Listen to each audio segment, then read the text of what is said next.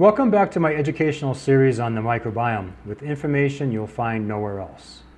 This video should outrage the carnivore fanatics, and I know I'm going to get a lot of heated comments. However, all of my videos are highly referenced to include this one. It's not like I'm just making this stuff up, and I have no experience in the matter.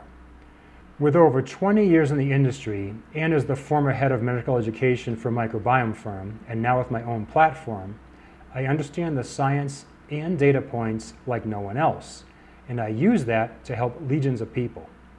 If you want to bury your head in the sand, knock yourself out. But for the vast majority who are open to logic and critical thought, keep on watching. You may find the information of use. I will start by saying that there are some people who get relief from the carnivore diet. I'm not going to dismiss that. There are also some people who get relief from probiotics and or fermented food, the low FODMAPs diet, the keto diet, antibiotics, and other measures. But if you get a benefit, and many don't, it is most likely that it is only temporary, and even more so, sets you up for a worse condition down the road. I already have videos with hundreds of references which address antibiotics, the low FODMAPs diet, the ketogenic diet, and probiotics and fermented foods.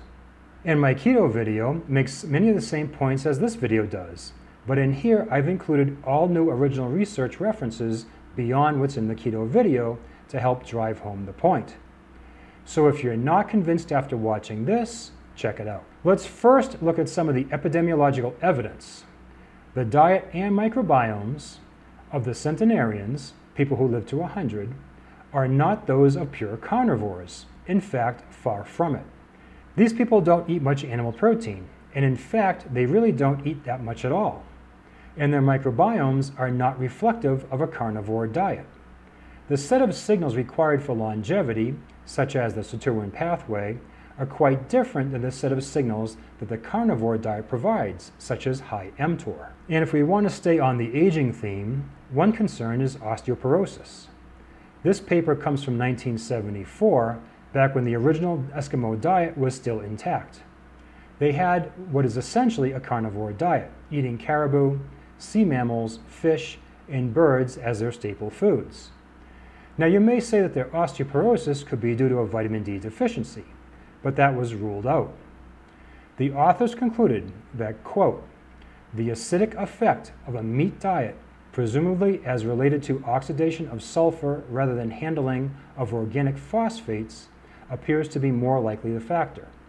It has been long known that acidosis increases calcium excretion and causes bone dissolution, and it has been supposed that bone serves as a homeostatic buffer. In humans, a high-protein diet, even with controlled intakes of calcium and phosphorus, greatly increases urinary calcium and causes negative balance. This is something I talked about in my video on pH, which has mountains of data to support it. But honestly, living to 100 and osteoporosis are not on the minds of most people on the carnivore diet. They have two main reasons. One is for weight loss, and it does work. But you need to support the microbiome for either the keto or carnivore diet, and it should not be a long-term thing. See my keto video. The second is due to a condition or illness, usually centered around gut health. These people tend to be highly reactive to plant components, such as salicylates or oxalates, with high histamine, GERD, SIBO, diarrhea, constipation, skin reactions, you name it. And I will admit that there are a number of compounds within plants that can be problematic. You have to ask yourself, why are you immunoreactive to these compounds while most of us are not? Instead of radically limiting your diet by following the carnivore or low FODMAPs approach, you need to address the root cause, the source of the dysfunctional immune system. See my videos on autoimmune disease. And this starts in the gut, where dysbiosis drives inflammation, gut permeability, and systemic immune responses. So let's see what the carnivore diet does from a few papers. In this study with 19 healthy obese subjects, the high-protein diets significantly reduced the abundance of Roseburia and Erectale, If you're familiar with my videos, you know I'm always raving about these two superstars of the microbiome. And why were they reduced? Because their fuels were removed from the diet, and the environment, think pH, shifted out of their favor. In this study, the high-protein, low-carb diet is highlighted in Table 2 and resulted in marked decreases in Roseburia and Erectile and significant increases in toxic compounds produced by protein fermentation, shown in Table 5, which led the authors to conclude, quote, after 4-week weight loss diets that were high in protein but reduced in total carbohydrates and fiber resulted in a significant decrease in fecal cancer protective metabolites and increased concentration of hazardous metabolites. Long-term adherence to such diets may increase risk of colonic disease. And here's another study. This time they labeled it the paleo diet. Keep in mind, in none of these examples were they truly zero-carb carnivore. These diets still had some prebiotics coming in the form of locked-up sugars. The diet labeled here as strict paleo had a dramatic increase in TMAO, a topic for a later video, but suffice it to say, a bad thing. The paleo diets also had significant reductions in bifidobacterium and Roseburia. Many other studies also show significant reductions in bifidobacterium, Coprococcus, Arabromiae, and Lactospira. All taxa I constantly rave about. This is further driving dysbiosis in your gut. So perhaps in the short term you feel fine on your new carnivore diet, but in time, the bad actors will further drive an inflammatory environment both within and outside of your gut. Just a brief pause here in the presentation. If you could just hit like and subscribe, it would really help this channel out. So what's going on here? Invariably, some amount of protein will make it past your small intestine and enter the colon, the amount of which depends on several factors. Probably the most important would be the excessive quantity as in the carnivore diet. With the exception of a few species, the good guys do not ferment protein, but the bad guys do like it. And in the process of this fermentation, harmful compounds can be produced. Just one is hydrogen sulfide, and this proven harmful compound, along with the branched-chain fatty acids, cresols, and others, are products of protein fermentation without adequate controls in place, i.e. carb fermentation, resulting in what these authors say is, quote, an altered microbiome favoring a potentially pathogenic and pro-inflammatory microbiota. From a different set of authors, they say the same consistent thing. Feel free to read this text, or the paper, or any of these papers. To continue on the theme of protein fermentation, we can look at Figure 1, where we see what are called the aromatic amino acids. Tyrosine can be fermented by the microbiome to the toxic compound P-cresol, which I discuss in my video on cardiovascular disease. Tryptophan and phenylalanine can be fermented to other problem-causing compounds as well. I will launch a video on tryptophan next year. Other amino acids like cysteine and methionine can be fermented to sulfur compounds like you just saw with hydrogen sulfide. And by the way, it's the sulfur in these two which is a huge player in the calcium loss we saw earlier from the Eskimo study. And there are other amino acids like the branched-chain amino acids, which we will now take a look at. The branched-chain amino acids are leucine, isoleucine, and valine. There are many studies linking an abundance of them to diabetes, which of course is a risk factor in many diseases. In this study here, branched-chain amino acids were significantly positively correlated with insulin resistance and negatively correlated with insulin sensitivity, a bad finding. Just like with the LPS shown here as well, the inflammatory agent from gram-negative bacteria. But branched-chain amino acids are critical for growth and make up about 40% of the amino acids required by mammals. But bacteria, particularly bad bacteria, crave them as well. So, are there ill effects on health due to signaling once absorbed or to pathogen feeding further on down the GI tract? Here's an important consideration.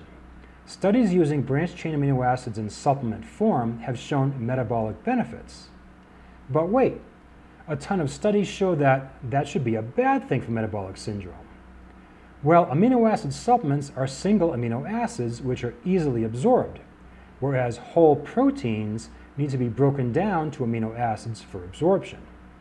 Therefore, if the GI tract is compromised and/or there is too much protein intake, like carnivore, then excess protein and peptides make their way down to the lower GI for fermentation, feeding bad actors and producing inflammatory compounds. There are other considerations in addition to the ones we just highlighted.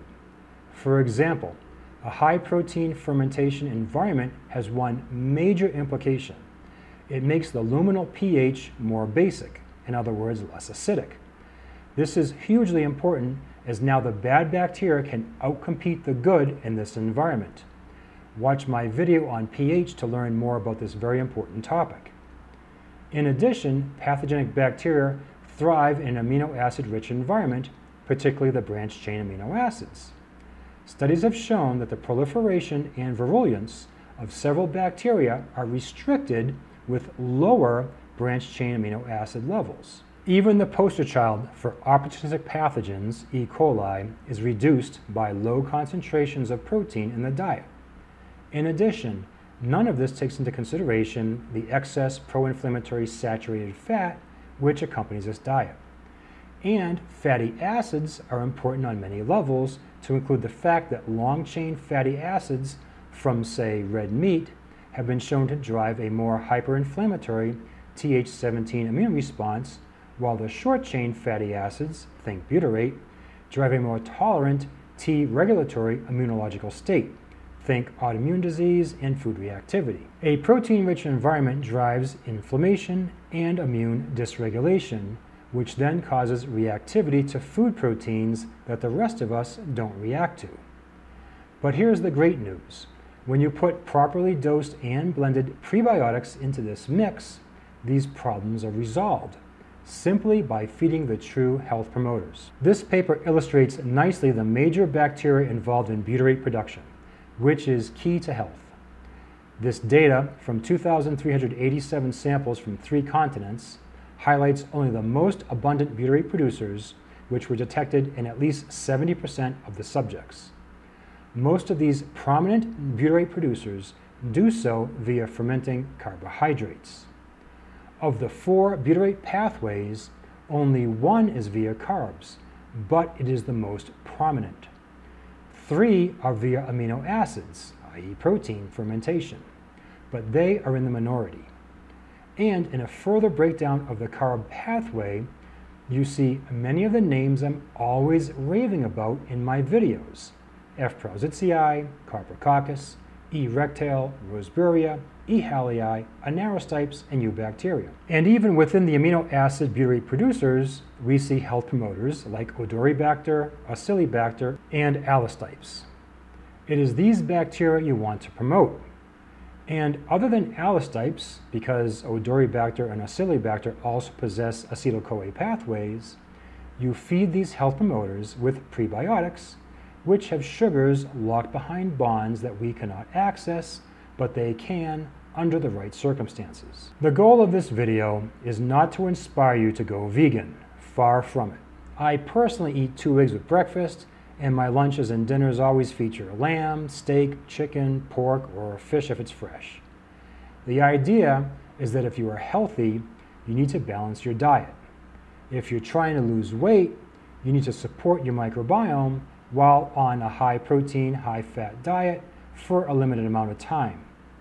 And if you are following the carnivore diet for a given condition, then you have to understand that you are immunologically reactive for a reason, and that reason is dysbiosis. And although the diet may or may not help in the short term, in the long term, you're creating an environment suited for the bad actors, inflammation, and more immune dysregulation. And in time, you may find that you'll react to more and more foods. Maybe it's time to try something more intelligent, something that addresses the root cause. Well, I hope you enjoyed that video, and I will say that basically every single day on my YouTube comments and in emails, I get a lot of thanks from people out there who really appreciate the information I've been sharing. And so part of that is you're welcome. The other part is you can contribute by clicking on the super thanks below. And if you're not doing a consultation with me and you're not purchasing any protocols, it's a great way to support this channel. Each presentation, depending on the presentation, but most of them take an incredible amount of time to put together. There's a lot of material. There's a lot of data checking. And so it's just sometimes 50, 60, 70 hours to put together one presentation. And so if you can just click that super thanks, I'd appreciate that, and we'll keep the information coming.